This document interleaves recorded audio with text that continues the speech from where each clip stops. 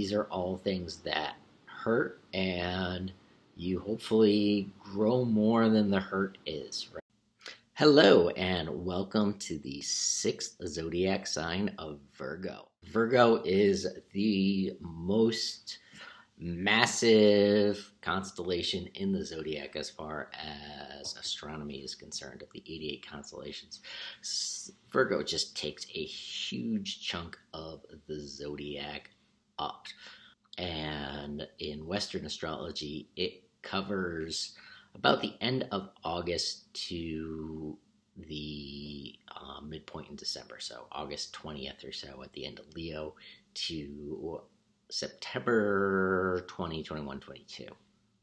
It is probably the most analytical sign, and it is the direct opposite of Pisces. So as Pisces is very dual sign and has a lot of things that you would compare and contrast things to, Virgo is very androgynous, it's a very sexual sign actually, very orderly and to the point. Obviously, its planet is ruled by Mercury, or maybe not obviously, so it does have a lot of Gemini-like characteristics, but it's much more feminine, much more approachable, and also a mutable sign. Mercury, of course, is the messenger between all the gods, so that is a key element of Virgo, and part of that being a messenger is being organized and keeping things together. Kind of one of the biggest things I think about when I think about Virgo is open data. So like, especially when we're talking about IT or technology, there is a democratization of data that needs to happen in all elements of life. And they're just kind of, as humans, we need to have some sort of democracy in general. So there has to be some sort of voting system where the best ideas rise to the top. So even in some of the more dictatorial elements of societies, the ones that are successful always allow for the input of others and taking information. So Marcus Aurelius is an amazing example. One of probably the most powerful people ever to rule any part of the planet. Was the last of the 5 great emperors of Rome.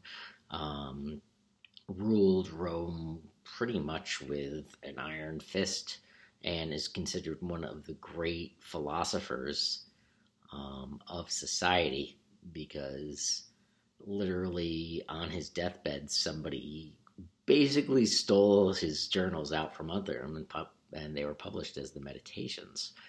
That great Stoic work that really tells us like how to approach life in a really good way, right? They're just snippets of wisdom that we can come to and approach. Open data is just sharing information. So the big thing in tech now is, how do I govern my data? How do I get the data to as many people as possible in a responsible way that protects the interests of the people who generate that data, and also allows me to have that energy and that connection, right? So we're talking about advertising, marketing, and really getting knowledge out to people. And like, how do we do that? How do we build that? How do we kind of go through that process? And that's really that process of organization, of thinking through the process. So in supply chain and tech, we're going to be talking about Six Sigma, Lean, Agile, different methods of either allowing workers to have space to do their work, such as Agile, or having a process of doing that work, which is kind of like Waterfall or Jira, or other technologies that just keep track of things for management. And then there, of course, are different ways of interacting with people?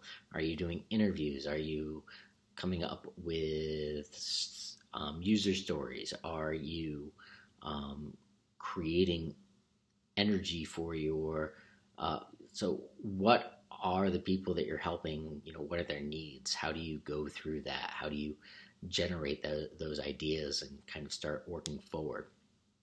So that's the concept of like open data and allowing people access to information. What courses do they have access to? What have you've thought through? What are you allowing them to share their code with other people outside of your organization? As we democratize data, we get better results. We can talk about like simple skills, and I think the great example of simple skills is defending against the zombie apocalypse. And I really like this for a lot of reasons. One, I grew up in the 90s and the zombies were huge. You talk about, Pride and Prejudice and zombies, and there were tons of video games about zombies, and Vampire the Masquerade wasn't specifically zombies, but that sort of like live action role play and energy. And at that point, the military actually took on some thought process of like, what would we do if there's a zombie attack? And this does a lot of great things. One, it doesn't commit you to admitting that anything horrible is going to happen, because a zombie attack is definitely not going to happen, but things like earthquakes, being assaulted by other nations, global warming, disease, these are things that definitely do happen, and definitely preparing for the zombie apocalypse gets you ready for them. The thing about simple skills is it's what is going to keep you alive through the process. And this seems really disparate from open data, because simple skills is like, what's the bare minimum of skills do I need to do the process? But as you think of like open data, there's a lot of data. So you got to be able to sift through that, and you really have to get down to like, what do we need to do in an emergency? How do we think through this process in an emergency? What does that look like? How does that happen? And that has to be both for your personal situation and your business situation.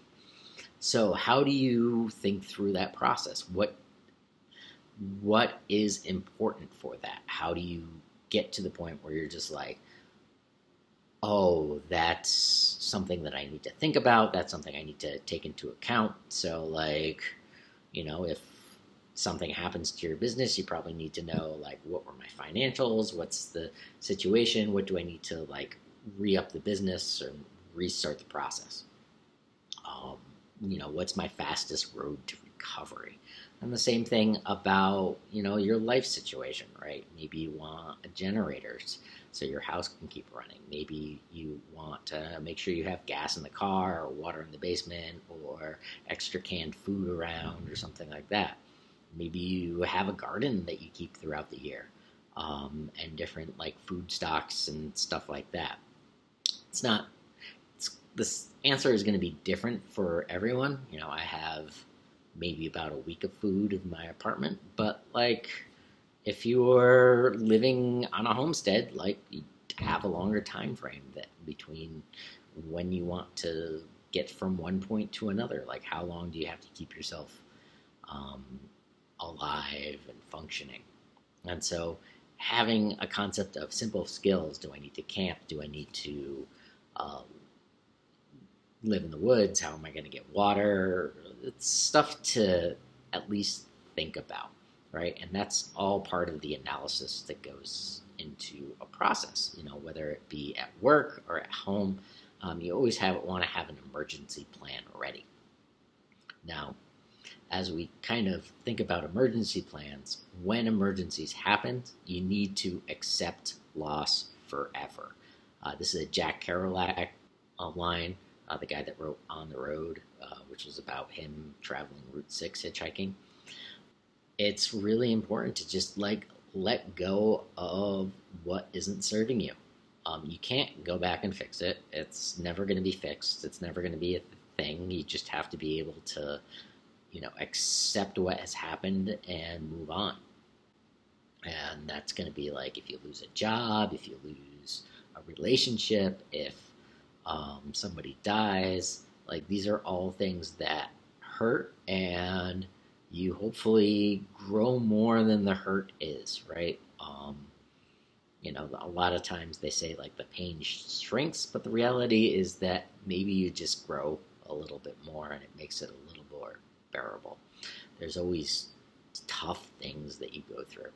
I think one of the most difficult things for Virgo, for me personally, is it's a tough, the sun in Virgo is a tough time of year for me.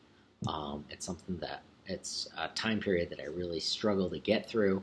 I don't know if it was allergies or it's definitely going back to school, going back to work, the weather starting to kind of fade into a cooler environment.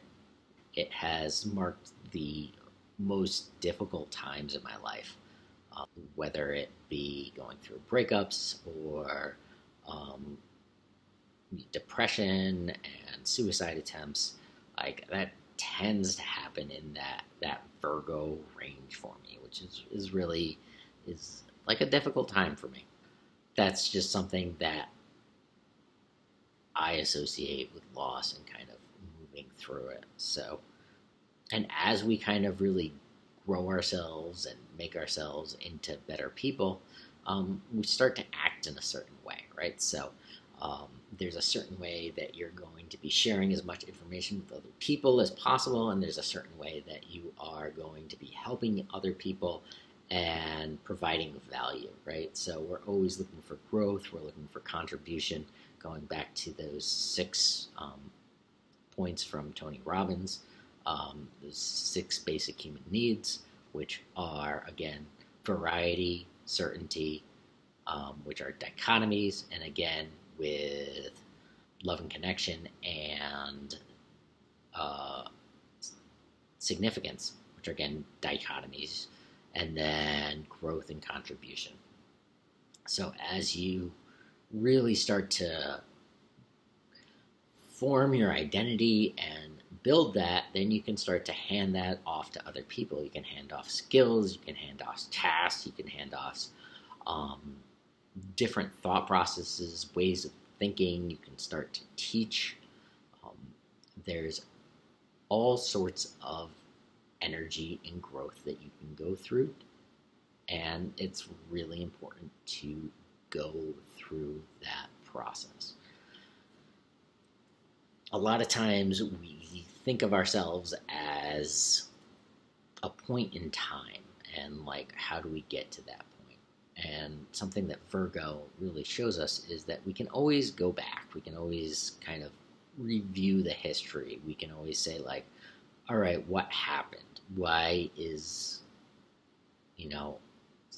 this thing like this thing? A lot of times when I think of analysis, I think of historical astrology. And the point of historical astrology is you go back and you say, like, all right, the planets are in this particular position. When were they last in this particular position? So usually it's like, when was, I don't know, Pluto last in Capricorn, right? Because the U.S. is coming to its Pluto return, right? So, like, how is what's happening now similar to the American Revolution? So there's a thought process of, how do I relate what's happening now to what's happening in the past? And what's great about historical astrology is that it almost forces you to take a look at events and say, like, are these related? Are these not related? Now, we're not assuming predictive astrology to be correct in this course, but what we're saying is that, do these events have anything in common? And that's kind of like the question. And we kind of go back through the process, and maybe yes, maybe no. But let's have that conversation. What happened in history that brought us to this point? What's happened in our company that has brought us to this point? Let's walk through the process that got us to here. Let's really understand, what do our employees want? What do our customers want? What does each user, what are they expecting? And how are we delivering what they expect? Are we doing it well? Are we doing it mediocre? Why do they use us, right? So what is the appeal of us versus our competitors versus some other technology or thing that kind of puts us on a different path to success? And as we start to really kind of go through the data and go through the skill sets that we bring to bear and go through the process, and accepting that maybe we can't recover every bit of everything, but we can certainly grow from where we are. Virgo is the beginning of the harvest season. So fall is going to start with Libra. In the summer, you start to get some corn, you start to get better returns for all the work that you did all year. Virgo, the Virgin, and and Italy and power, like a lot of oil itself comes from the word olive, and that is something that was an engine of the ancient world, olive oil. What drives your company? What drives your soul? What drives your passion? What's bringing you from one place to the next? And how are you really growing through everything that needs to happen? These are super important questions to consider. Are you acting in a certain way towards other people? Are you helping other people grow? Are you helping other people have access to what they need to have access to?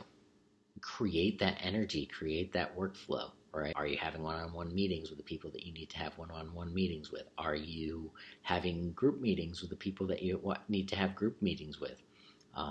What does your mastermind look like? Do you have an organized mastermind where there's 3, 4, up to 8, not more than 8 people that you really, really connect with and say, hey, let's meet, every day for 15 minutes and just say, this is what we're going to do, or this is what I did yesterday, this is what I'm going to do today, and these are any questions that I have. And provided they're quick, maybe there's answers. If not, maybe we schedule something later. And we just kind of go through that process every day. There's just all sorts of energy creating ways of kind of doing this, and Virgo is a great way to do that.